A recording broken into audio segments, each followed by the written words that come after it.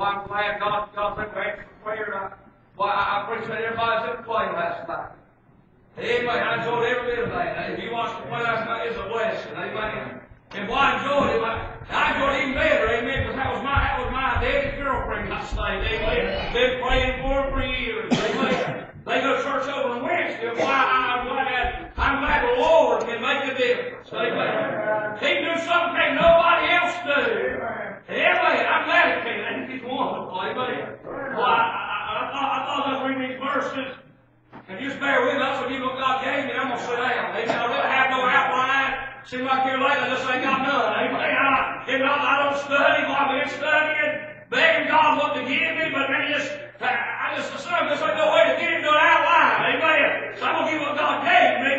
Because I thought about the altar. There's some powerful things happening around the altar. Amen. I thought about the altar we have today. Thank God for powerful things that can happen around the altar. And if you're here this morning, and you got saved around the altar, I promise you, that place is important to you. It means something to you. Why, I'll never forget, I didn't get saved at an altar, but I'm laying an altar where I was. Amen. I got saved in Myrtle Beach, South Carolina. Halfway up in hotel room steps. I called on God, gave him all I had. Said, God, I'm done. I'm through. I don't want to go to hell. I said, save my soul. God, please change my life. Boy, saved me on the steps, changed my whole life. And I ain't never forgot that. Never have forgotten. I ain't walked up steps now and think, boy, it's good. I remember taking that step on that step and calling on God being different. Amen. It couldn't happen no other way. Mama sent me off to Big Brother clubs and wilderness camps and trying to give me a big brother and trying to give me somebody to be my daddy. Well, I'm glad that when nobody else seemingly could help me, there's a God in heaven that can help me. Amen. Weren't you glad that night when you knelt around the altar, or you made an altar out of your sofa, or an altar wherever you was praying, and you called on God, God saved. Amen. It means something when you get saved. It means something when you call on God, make a place to be your place of prayer. It means something. Back in the Old Testament, I'm just going to take time to give you all of it. Amen. But back in the Old Testament, they made altars, sacrifices. When you come into that tabernacle, the tabernacle of the Old Testament's a picture of Jesus. It talked about who Jesus was. Everything on it, if you look from the outside of that tabernacle, it was wrapped up in badger skins. It'd be like our church today would have badger skins on the top of us, the Bible said, and lamb skins underneath it. But man, if you read that, if you look from the outside, it would be really ugly. Because it'd been like a gray color. If I was reading that, thought you know, from the outside, Jesus didn't really look like a whole lot, really, honestly. He looked like another man as far as looking at the Lord Jesus. You would have thought he was just as anybody else. But if you could see what was down on the inside, I believe you'd say, there ain't nobody like him. Amen. And the Bible talks about saying he was full of grace and he's full of truth. I believe on the outside he may not have shown his glory, but when you get down where he was, down on the inside, Lord Jesus was the glory of God. Amen. But on that tabernacle, when you first walked that tabernacle, there always had to be a sacrifice for sin. The Bible said the wages of sin is death. Payment for sin, something had to die. Something had to die. Or either you're doomed for hell. Something had to die. And the Old Testament, they looked forward to the Lord Jesus Christ and put faith that one day the Lord Jesus would come and pay the sin debt and shed his own precious blood and they'd be saved. Amen. You read Isaiah said that one day a virgin would conceive and have a baby, and they'd call his name Emmanuel, and they did. He was God with them. Amen. He was God. Amen. In the flesh. But they looked forward to it, and they shed the blood of a goat. They shed the blood of an animal to cover their sin for the year at the Day of Atonement. And they go away, and the next year, all that sin they got forgiven for would be brought all back up all over again. And then they'd have to go to that tabernacle again, and when you walk in the front door, there's only one door in the tabernacle, and by the way, there ain't but one way to heaven either. Amen. I don't mean it very meanly, but there ain't a bunch of ways to glory. Amen.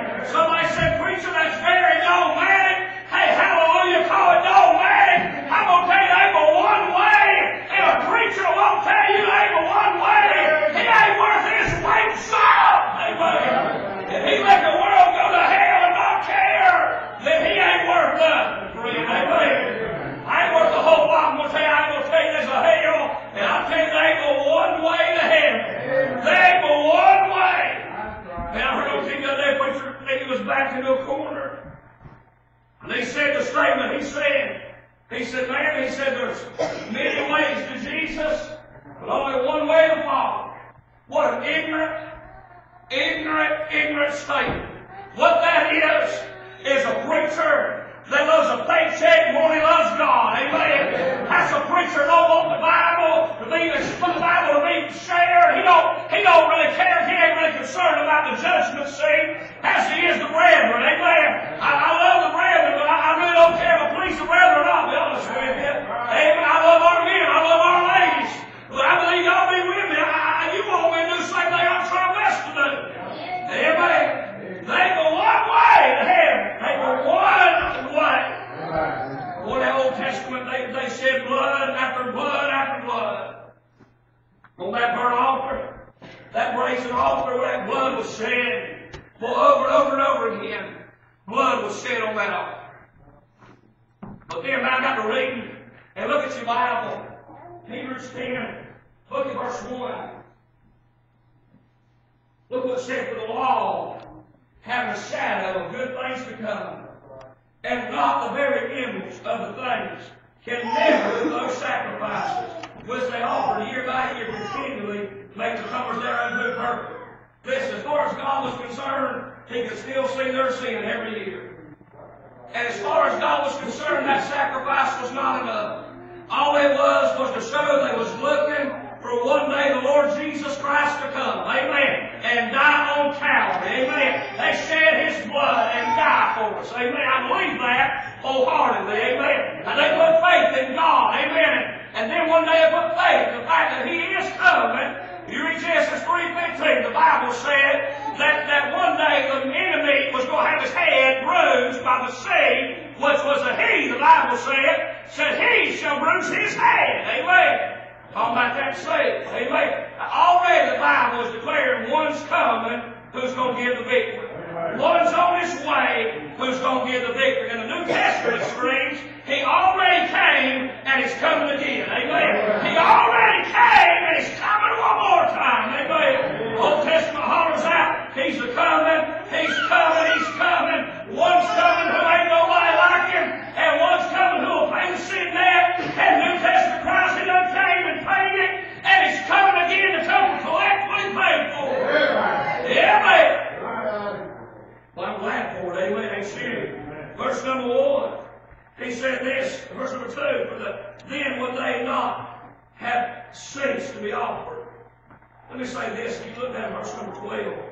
But this man, he's different from the rest of them people that come to offer an offering. The Bible saying he's different than a couple of different ways. One, I'm going to give you a couple of thoughts and I'm going to be done. But I thought about one way he's different than any of the rest of them is the amount of offerings he did. He's different in the amount of offerings that he did. This is what it said. But this man, after he had offered one sacrifice for sins. Well, I thought about an altar this morning. First of all, the word altar means an elevated place. If you know what the Bible said they lifted Him up and hung Him on a cross. He died, hung up. The Bible said over in John 3 that He must be lifted up. Say if He's lifted up, He draw all men unto Himself. And this, I believe that's talking about Calvary. I will tell you this, I believe the people of God will get rejoicing and excited about who God was, and elevating Him and praising Him and glorifying Him. If you put a taste in the world's mouth, hey, the one we got swallowed the fall, have they nothing like being saved? Well, we'll let the world know that happiness don't come out of a bottle. It don't come out of a crack pipe. It don't come out of drugs. It don't come out of broken pills. It comes out of grace. Amen. Amen. I don't try the rest of it, boy. I like God a whole lot better. I can wake up in the morning and then Brother Zach know what I did last night. I ain't got no doubt this morning where I was at, what I was doing, where I've been. I know where I've been, and I enjoyed all of it. Amen. Hey, listen, this world ain't got much to offer, but God has a whole lot to offer. I can lay my head down at the peace of night and know without any doubt in my mind If I die while I'm sleeping, I know, Miss Connie, if I die right here, a heart attack in the middle of preaching, if I die with a heart attack, and before the dust settles and my body hits the ground, my soul will be in heaven with the Lord Jesus Christ. And I'm that sure of it.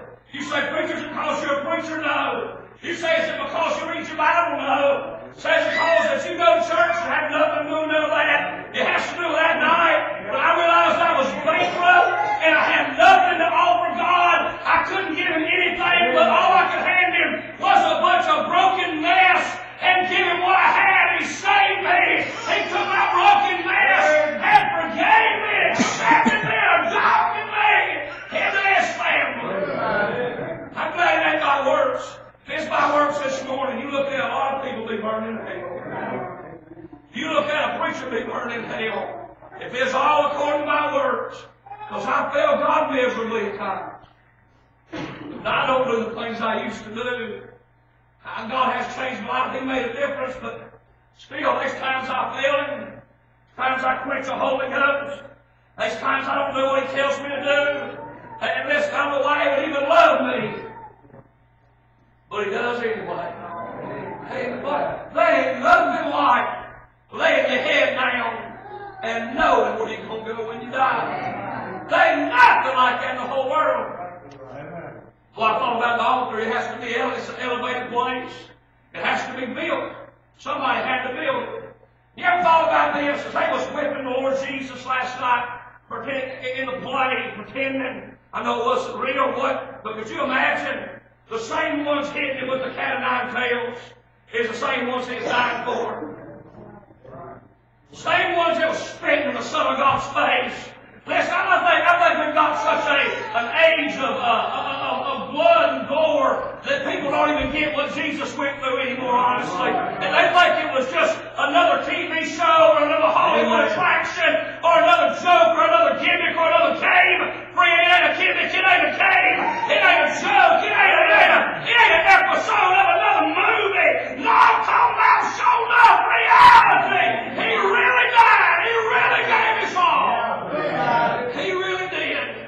And listen, you see and you think, preacher, He died for me while I was going to church. Yes, sir. Hallelujah. You just want to see me in my house, preacher. Ain't nobody like me. Nobody prays like I pray. Oh, you just don't know. You don't know, preacher, who are you talking to? I'm Mr. Holy. I mean, that's me. I'm holy. Yes, sir, that's me. I'm Mr. Holy. I'm Mrs. Holy. Come on now. Come on now. You know where He found you. I'm afraid we got too much self-esteem at the house of God, let's be honest with you. And self-esteem, I'll give you a big word. The word self-esteem, spelled 5 letters, pride. Hey, 5 letters spell self-esteem real good. I'm for self-worth. You want to feel like you worth something to a holy God, but you ought not feel like you better than nobody else. Amen. Hey, listen, I ain't never enjoyed nobody feel like they's on a limb higher than I am. I'll tell you the preacher ain't on a limb higher than you are this morning. Well, I'm going to tell you what it was. I'm not saying prayer was level. Oh, we're cross. Drug addict has to get saved. Hey, dopehead has to get saved. Hey, the church goer has to get saved. Mr. Religious, Mrs. Religious has to get saved. Everybody's got to get saved or not go to hell. That's all it is. That's exactly what it is. Say, preacher, now, you don't know. I've never cussed. Wonderful, but if you're not saved, listen to me. If you're not saved, you'll die and go to hell. Preacher, I've never murdered nobody. You don't know me. Wouldn't hurt a soul. Preacher, I wouldn't even hurt a fly. I mean, I don't hurt nobody. That's good. But has there ever been a time? Has there ever been a time you realized you was going to hell because you were a sinner in the eyes of a holy God and you failed Him and you needed Him to be your Savior? You never come to that place. You've never come to that place, children, that you've never been saved. You've never been ever come to that place? Well, there's only one sacrifice for sin. It ain't by good works. It is not by good deeds. Listen, I shake your hand. You come here this morning. I love everybody in here. I shake your hand. I'm going to tell you, shaking my hand ain't getting you nowhere. I read somewhere the other day where the Pope said if you tweet him, you get extra privileges to get into glory. You can miss out on purgatory, and you read up on it, see if I'm alive. God help us. You tweet me, first of all, you tweet me all day. You ain't going to catch me. I don't tweet, man. Amen. I'm way too much smart to get done. I ain't tweet anybody. Amen. I'm trying to go do something for God. I'm trying to work on the job. I ain't got no time to tweet nobody, friend. I'm sorry. You won't call me on the phone. I'll answer as long as you want to. Amen. I'm not a tweeter. I'm not. Amen. Ain't no use in lying. I'm so ignorant, I probably couldn't figure out where to tweet anything. Amen. I tweet the wrong individual. Amen. I'm going to tell you this morning, you don't get special privileges because you went to church. Amen. You don't get special privileges because you know somebody who knows God. I'm going to tell you, if so-and-so knows God, and they know Jesus, and they know Him as their Savior, you grab on their coat hard as you want to. Hey, but come rapture time, it don't matter how hard you hold. You're not going. You cannot go. Don't listen to me this morning. God help us this morning. I don't care if it's mama. I don't care if it's daddy. I mean, I was saying, my mama was a good lady, loved God, just wanted to help me. And I didn't want nothing she had for me. Just leave me alone. Mind your business, Mama. Leave me alone. I'll never forget, man, I used to get under conviction so bad at night about the rapture. It's going to take place with me all night. And I was going to miss it. And I remember, well, no, I'd go there in my mama's room.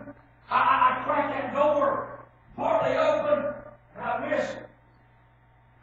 My mama, she'd breathe real hard when she slept. You could always hear her. Well, I stuck my ear in that hole, and I'd hear my mama breathing, and I just kind of, one day didn't come tonight. One day didn't come that time. Well, I knew though, I knew if he came, I knew I was ready for him to come. Let me ask you this morning, if Jesus was to come right now, if I'm in the middle of preaching this morning, this is the last message you ever heard. This is the last preaching you ever heard. Last choir you ever heard sing. Last time you ever went to church. Could you say honestly in your soul, you're ready to go and meet a holy God? Could you say, boy, I'm ready. I know Him personally. You know. Boy, it's coming. You look at Israel, it's pointing all to me. This world's trying to figure out what's going on. It's all right here. Every bit of it's sitting right here in this Bible. Bible said they're going to cry peace, peace, and there ain't going to be no peace. Listen, they're crying peace everywhere. They're looking for somebody to come in and solve the money problem. And listen, there's going to be a one-world currency one day, and that's what's going to happen. Hey, listen, Antichrist is coming one day, and listen, the world's looking for a one-world leader. Hey, the euro dollar is beginning, and they say they want to make that the worldwide dollar. Look it up on the internet. That's what they want to do. Because one day you're going to have a one-world government with a one-world king and a one-world government and one-world currency, a one-world religion. Well, I'll tell you, I'm not ecumenical in any way. And what that big word, hallelujah, means, the only reason I know is because some other preachers said it. I know what it means. It means everybody climbs up in the boat together. If you don't believe the blood's the way you get saved, come on in the boat. We all go and everybody's going. No, sir. No, ma'am. No. Not everybody's going.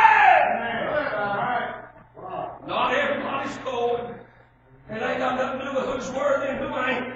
Who's popular and who's not. Who's white or who's black. Who's Mexican, who's whatever color they are. It ain't got what to do with they Indian or whatever color they might be. It ain't got nothing what to do with who's got money, who ain't. All God's looking for is the blood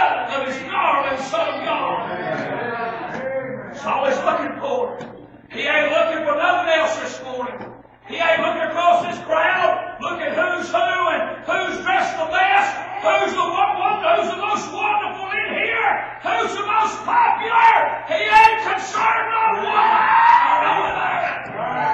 What God's concerned with this morning is, are you saved? Are you saved? Are you saved? Now this altar, I believe this building.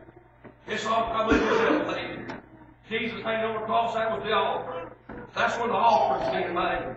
Man had made his own offering by the lambs and by the goats and by the rams, but now God was making his offering. If you remember in Genesis 22, Isaac and Abraham walked up the side of the mountain. That God made a prophetic statement right in the middle of it. He said, God Himself, God shall provide Himself a lamb for the burnt offering. You say, preacher, what's that mean? I believe in one thing, that He was going to take Isaac's place. I believe you look forward in time and say, God Himself,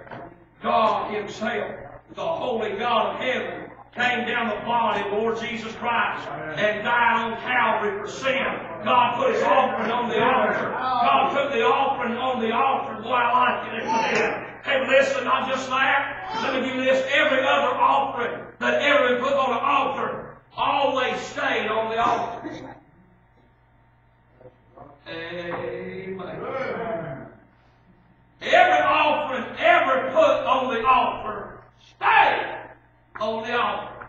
Say why? Because they cut it in a million pieces. They laid it on that altar. And then, after they laid it on that altar, they would burn it alive.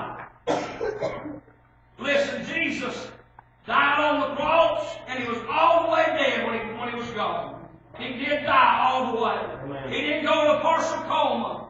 He didn't go in a halfway dead state and come back out. No, He died all the way. The Bible said they pierced His side with that spear. And if you read, even in medical terms, they said if you pierced that heart the way they did, you'd have to die. There's no way around it. You would die. There's no way to get around it. You'd die. As He hung on that cross dead, there lays God's offering on the altar. Man can't do it by his own works. Jesus said, it is finished. I've done all the work. Here it is. Here's my offering for your sin, for your soul, for your salvation, for you to be saved, for you to have grace. Here's my offering. Here's what I'm giving. Listen, there wasn't nobody else making the offering. He was the high priest. And He was the one offering Him on Himself. He's the first offering that had ever been the same high priest.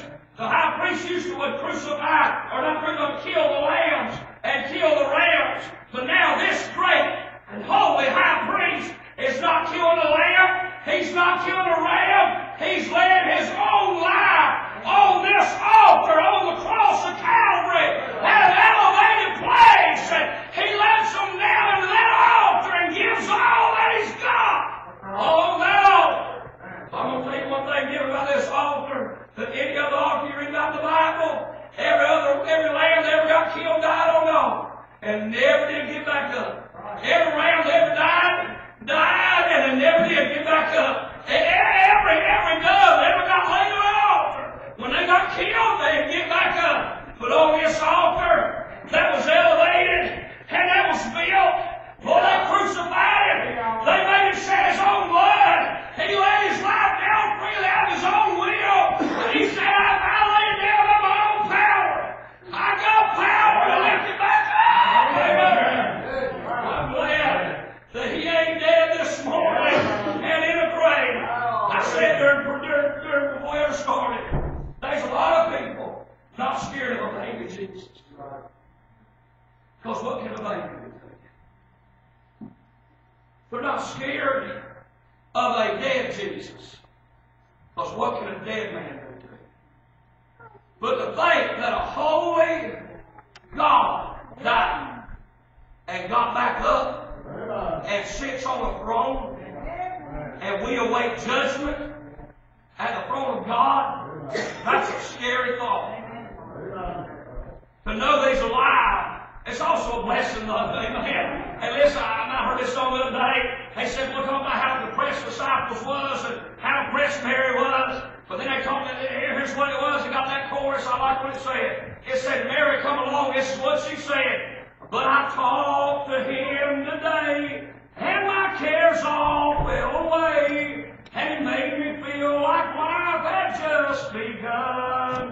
He said all of my trials could be turned into triumph through the victory that He's already won. Well, I'm glad that when He died, He got back up. I believe Mary, when she went back, I believe she was saying, "Oh, boys, I know it's sad. I know it seems depressing." Hey, she said, "Well, time out, hold everything. I just talked to Him just a minute ago. Right there at the tomb, He's still alive. He got up." Amen. Oh, man, I've heard people say this in prison. I don't know how many times. I went to juvenile prison, preaching in prison. Boys tell me, "What if you're wrong?" Can I tell you something? If I am wrong, I have lived a wonderful life. It's been so good just to be saved. You say, "Preacher, if you're wrong," I don't believe I am this morning. I believe I'm correct as it can be, not because of who I am, because can't nobody else do what God did in my life. Nobody can. Amen. I'm going to tell you this, but you say, "Preacher, what if you're wrong?" Boy, I'm not peace at all this morning. I'm God in my life this morning. I got everything just going real. God's been good to me. Does everything rosy and wonderful all the time? Absolutely not. But He's always right there beside me, and He don't never leave me. He's always right there close by. When I call out to Him for help. You say, "Preacher, what if you're wrong?" Let me ask you a question. If you're not saved here, what if you're wrong? Say, "Preacher, what if you're wrong?" Let me ask you a question. What if you're wrong? Listen, I'm missing out on nothing if I'm wrong. You say, "Preacher, what if you're wrong?" I don't think that we are. But what if you're wrong? I'm not missing out on anything. But if you are wrong this morning, and you sit here and you're not saved, you missed out on everything.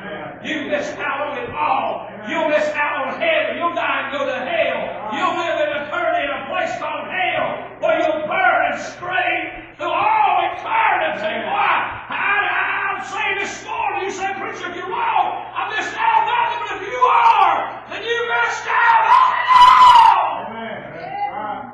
On everything life's got to offer you. Amen. Well, I'd hate to be wrong. Well, a man said this, I love this statement: eternity is way too long to be wrong. You hear me? Eternity is way too long to be wrong. I'll be honest with you, not just the fact that somebody believes in God, but if you sit here and you're religious and you're playing the game and trying to fool other people and trying to mess around and act like everything's okay, I'm going to tell you that one day it's too long to try to fool somebody. It's too long to be burning in hell to try to fool somebody. It's too long to worry about it. I'll be honest with you this morning. If we realized how bad hell was, we wouldn't care who was watching. We wouldn't care who was around. We wouldn't care who was looking. No friend would matter. Nobody beside us, in front of us, behind us would even matter. It wouldn't even matter. We'd come to an altar and get saved by the grace of God, not wondering what everybody else knows. If we could just see how bad hell is. Oh, we just see how bad hell really was. Well, if we could, it'd help us. I'll be honest with you, Christian, it didn't help us. If you're here and you're saved, it'd help you to know how bad hell really is. Because it'd make you realize your families are going, your friends are going, co-workers are going, people that you love are going to hell. Well, I enjoyed last night. My dad and my stepmom, I've been praying for a long time. 4 to 5 years I've been praying my stepmom get saved. Well, I love my family. I want to see God change my whole family. I appreciate God being good to me. He don't have to do anything for me. I did last night something that said, "God, why in the world would you even want to do anything like you're doing in my life? You've been so good to me. I'm not saying to tell you I'm anything. I'm telling you He's been so good to me. I don't deserve any of it in this morning. I don't deserve the Holy Ghost presence of God. Come by and talk to me and let me know He loves me. I'm serving." By the way, you don't either. We don't deserve it this morning. So, let's say it's a finish offering. He sat down. They were one offering. Every other offering they didn't get back up, they all died. But let's say this, it's a finish offering. You go to that tabernacle, that high priest had to work every day on that. He grabbed the offering at the brazen altar. He'd lay out an altar. He'd slice it in pieces like it's supposed to be. He'd light that fire, burn that offering, and then after that he'd go to lay it. He'd wash up, put water on his hands, on his clothes, on his feet. Get himself all cleaned up before he went inside the holy place.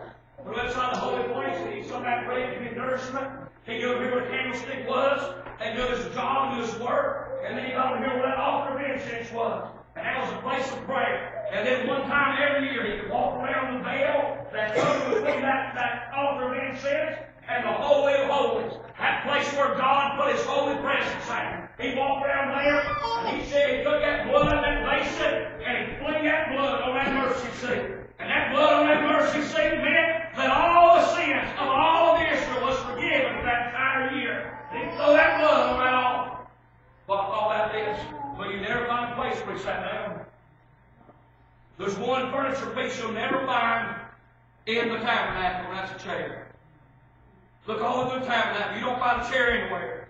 There's not a place to sit down. There's not a place to rest. They were going to rest, they had to go back to the house. There's no place inside the work of God being done. Day and night, priests are inside that holy place and inside the Holy of Holies. And they were on that altar, that brazen altar. They were always working and never stopping. Because everybody was always sinning and everybody was always lost. Everybody was always condemned. So they had to keep throwing blood on the mercy seat, and blood on the mercy seat, and blood on the brazen altar. And they had to keep putting up incense of the glory. They had to keep doing it every day. All day. There was never time they could ever just say, Lord, I'm glad the work is done. They could never do that. But Jesus offered one sacrifice for sin, and He got back up. And let me say this morning, the Bible said in that verse that He sat down on the right hand of God. Say, preach, what are you saying? I'm saying that everything salvation's got to have's already been done. You say, preacher, if I got to get saved and then join the church? No, not to get saved, you don't. Do I got to get saved and begin to read my Bible first? No, you don't. Not to get saved, you don't. You say, preacher, do I got to start doing that? Or not really? Honestly, no. I mean, you will, because God changed your life. You can't. Because somebody's sees God moving, He's going to make a difference. Yeah, amen. But at the same time, you ain't got to change to be saved. You just got to realize that you got to come to a place you're willing to repent. You're sorry for what you've done. Sorry for sin. Sorry for the sins that you committed. And just come to God guilty. Throwing your hands up, God, I'm guilty. I'm guilty. I ain't talking about everybody else. I don't know what everybody else has done. I don't know what all they've done, but I know me. And I'm guilty. Well, I like that verse they sat down. Listen, you ain't got to do nothing this morning. I'll be honest with you, to go to hell, you don't have to do nothing if you're not saved. Just sit there just like you are. If you're not saved, just sit there just like you are this morning. And you're already on your way to hell. I mean, I see it. So, preacher, that is blunt and honest. Now, listen, would you rather have a preacher get up here and tell you that everything's wonderful, and everything's flowery, and everything is great, and then let you die and go to hell, and you're not even caring about your soul at all? Preach, brother. Preach. Would you rather have me sit up there and smile the whole time? and not even bother you at all? Say, preacher, don't bother me. Don't bother me. Listen, I know what that's like. I know what it's like to sit here while looking at that problem. I'm done listening to this.